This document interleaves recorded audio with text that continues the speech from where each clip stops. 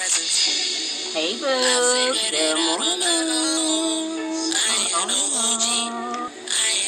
Great morning. So, I am on here today to talk to you guys about the emotional guidance scale. I don't know if you guys saw on my status that I posted earlier today about the emotional guidance scale.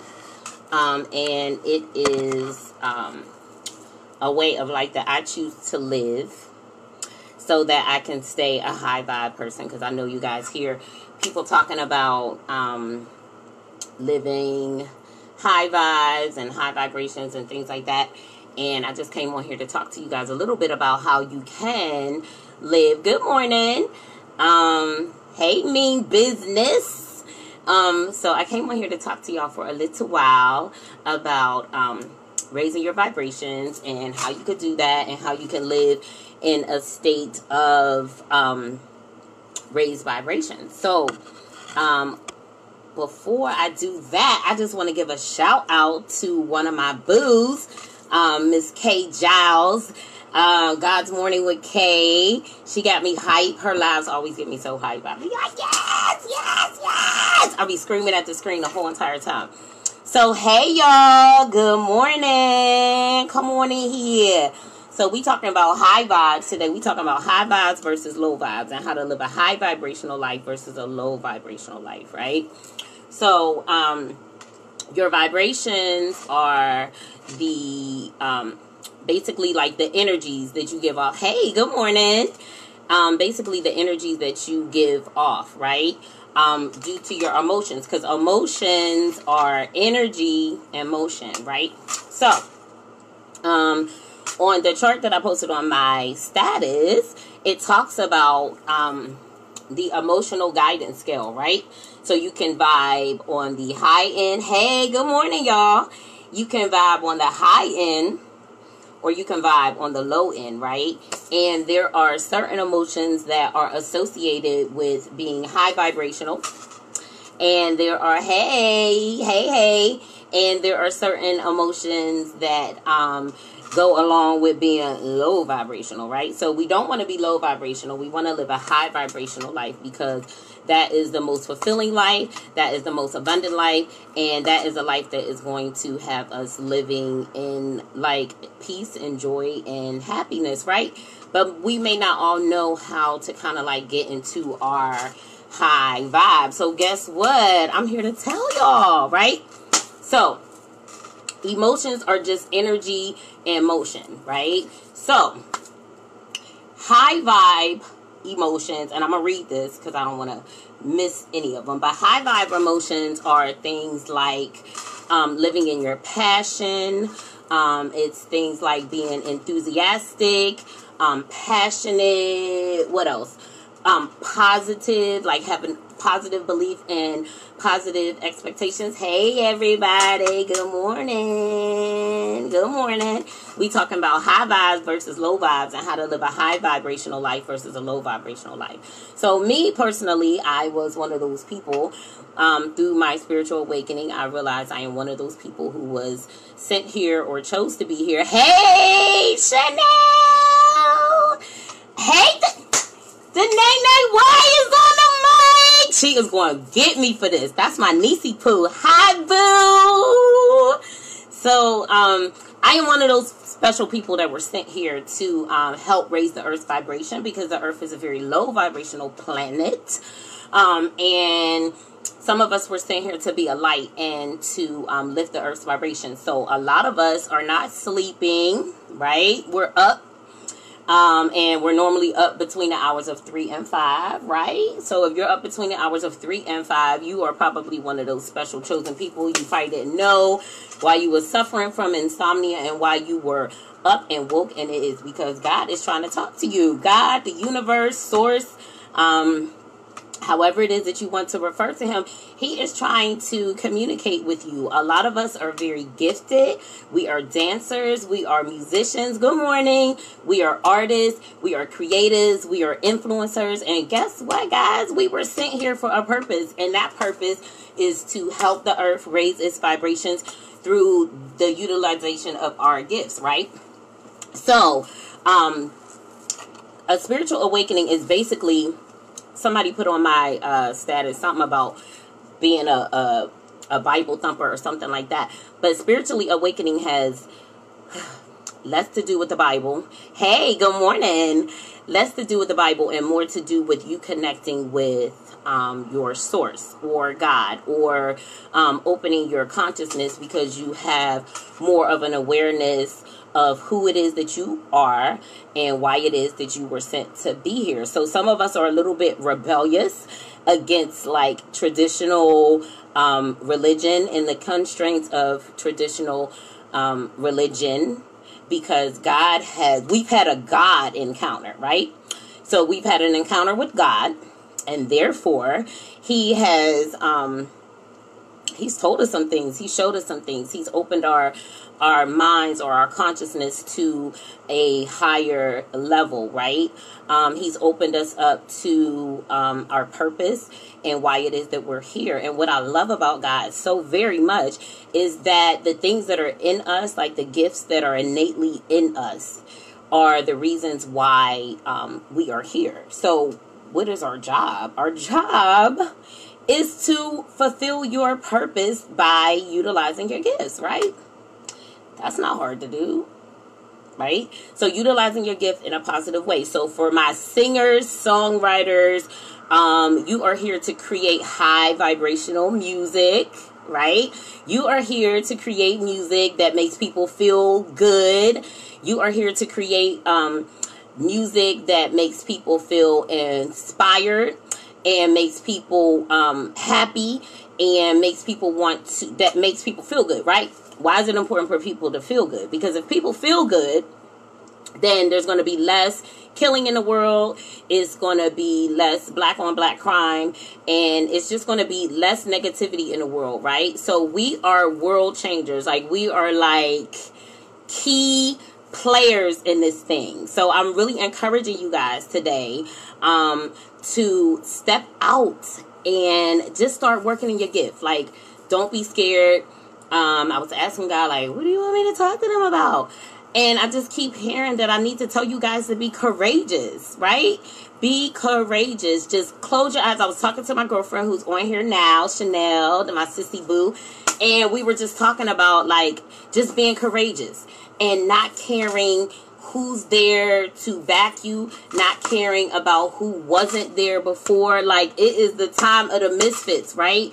And we are here to be our creative selves, and I can't even say it enough. That's what I love about God so much, because living for God does not have to be hard. He required us to do certain things, but the thing is, it's already innately in us. We just need to stop being scared. Stop being scared and step out and do those things that are already in you. Like, what are you dreaming about? What are you writing about? What is constantly on your mind? Like, what drives you? Like, what makes you happy? Do those things, because 9 times out of 10, those things are going to be positive if you're spiritually awakened. If you're not spiritually awakened, then you're still very much in your ego.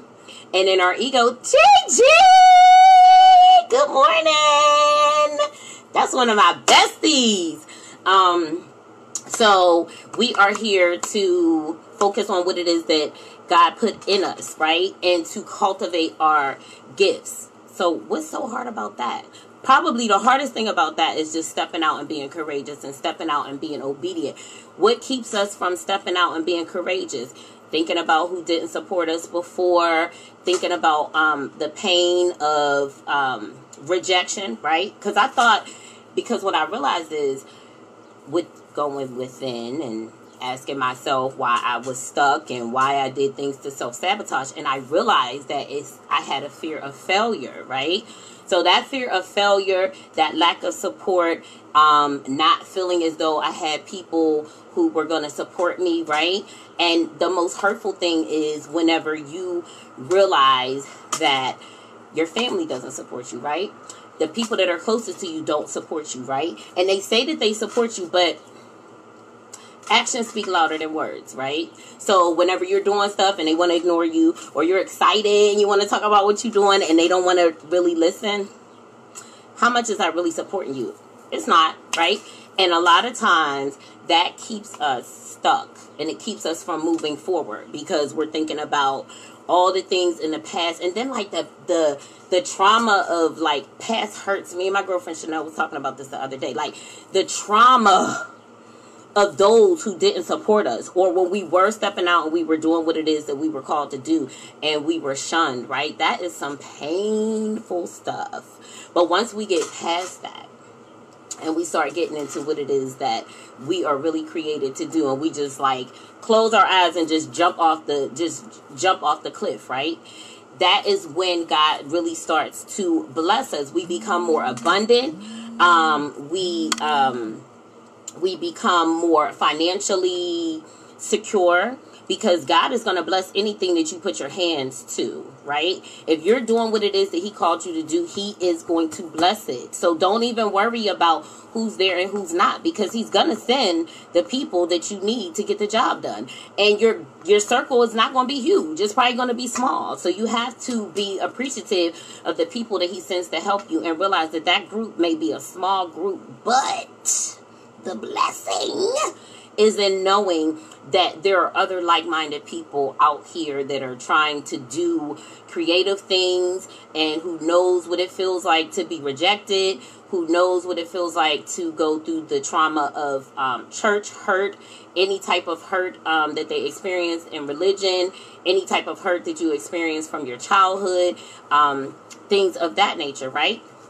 So I just want to encourage those creatives, all of y'all that's up, can't sleep. It's because God is trying to talk to y'all. The universe is trying to talk to y'all. Source, however it is that you want to refer to him. I know I have some Muslims on my friends list now. So Allah, just your higher power. Like he is awakening us, right? So with becoming more spiritually awakened, we become more conscious, right?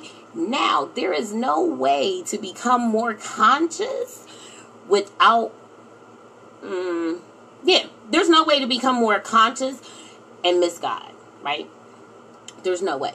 There's no way to spiritually awaken and miss God, because it's a God thing. And guess what? It's so freaking personal that typically it does not happen in the four walls of the church or any set structure of religion, right?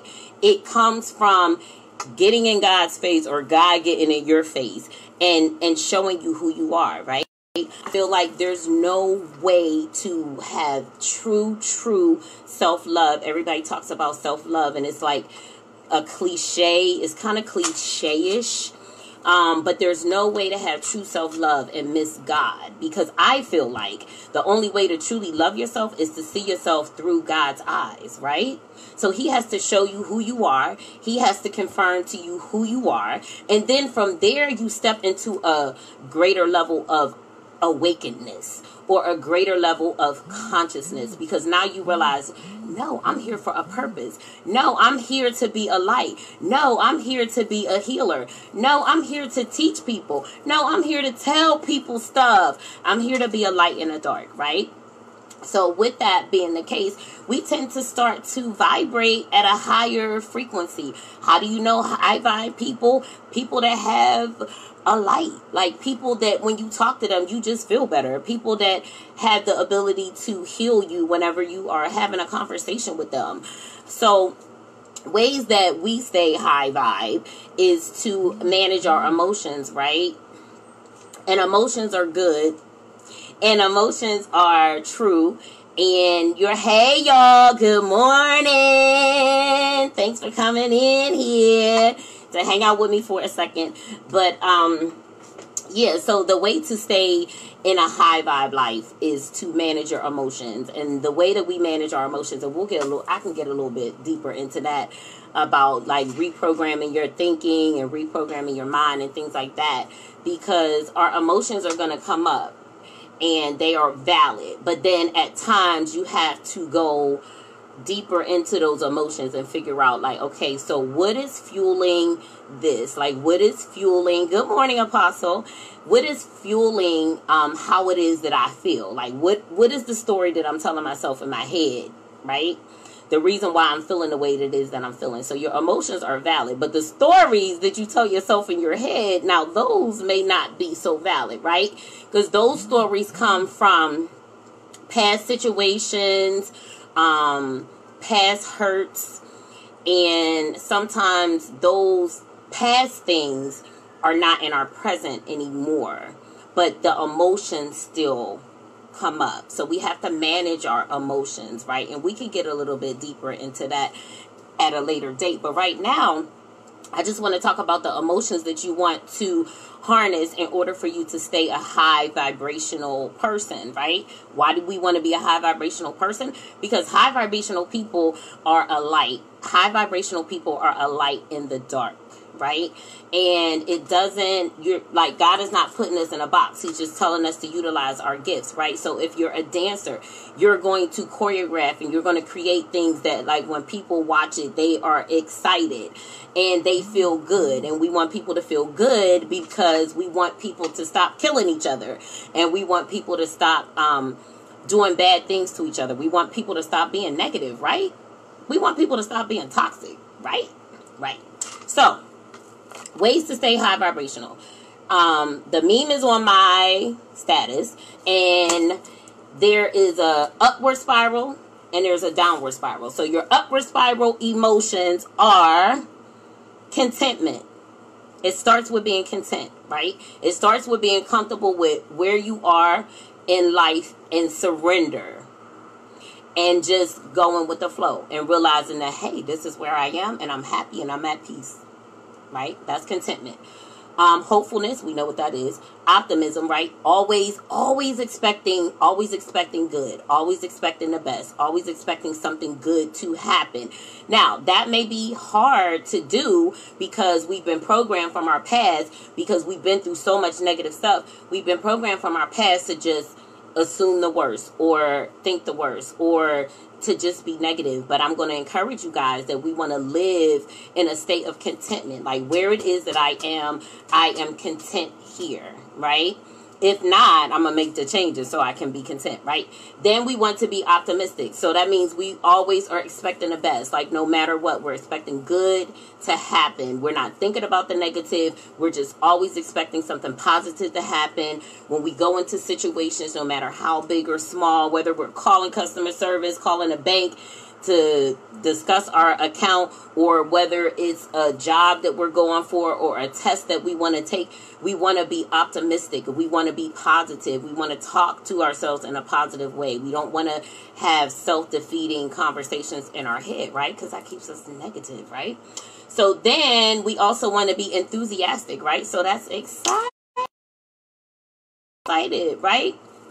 And we want to be passionate. So seek out things that help you to be passionate. If you're in situations that you can't be passionate about it, if you can't be excited about it, then you need to shift, right? And then most of all, the very, very tip top is knowledge and empowerment. So we should be living in a time where we're not spending so much time scrolling on social media, scrolling on Instagram, scrolling on Facebook, looking at everybody else's life and what they have going on. But instead, you should be studying. You should be getting knowledge. You should be learning stuff, right? Because knowledge is power. And empowerment. And also joy, right? So if you're living in joy, passion, enthusiasm, positive expectations, optimism, hopefulness, and contentment, you're on the upward spiral. Your vibrations are high. The downward spiral is boredom. So it starts with boredom. So if you are bored in your life, then you need to make some changes. You need to do some things that are going to make you happy and excited, whether it's starting a new career, starting a new project, traveling more, spending more time with your friends, getting out of that relationship that's not serving you, but it's just mundane and you're just going through the motions. We should not be doing anything in life where we're just going through the motions, the mundane emotions, right? Because that's boredom. Boredom is where the downward spiral starts. So if you're bored in your life, you're on the downward spiral, right? So also things that are there is pessimism, right? So pessimism is the opposite of being optimistic.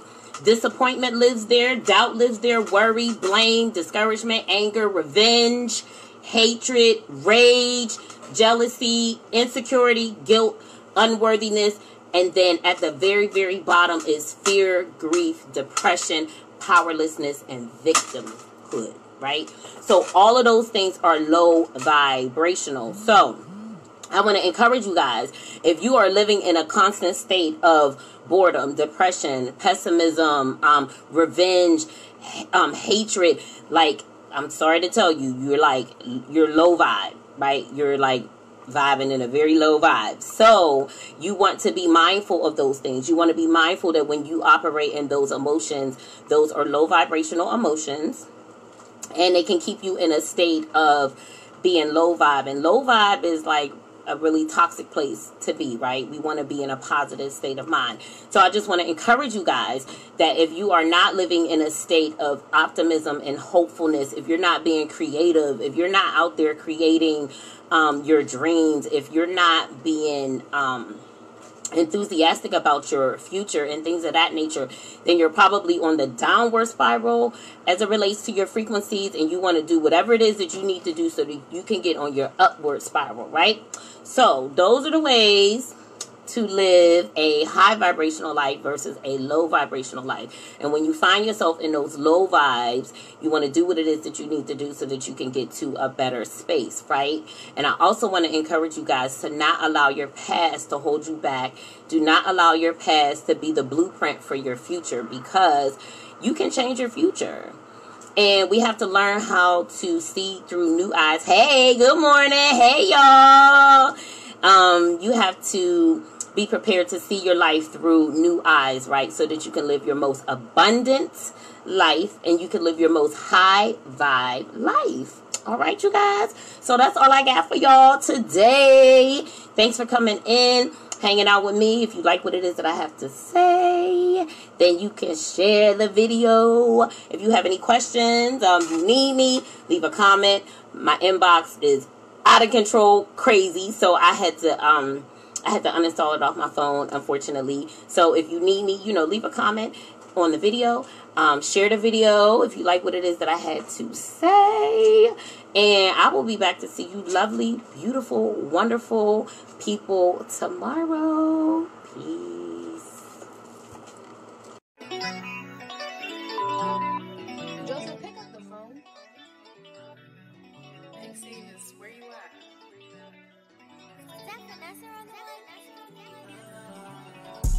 See you in LA, you been in my head. Baby, you been dog, tell me where you stay. Just like I remember, such a pretty face.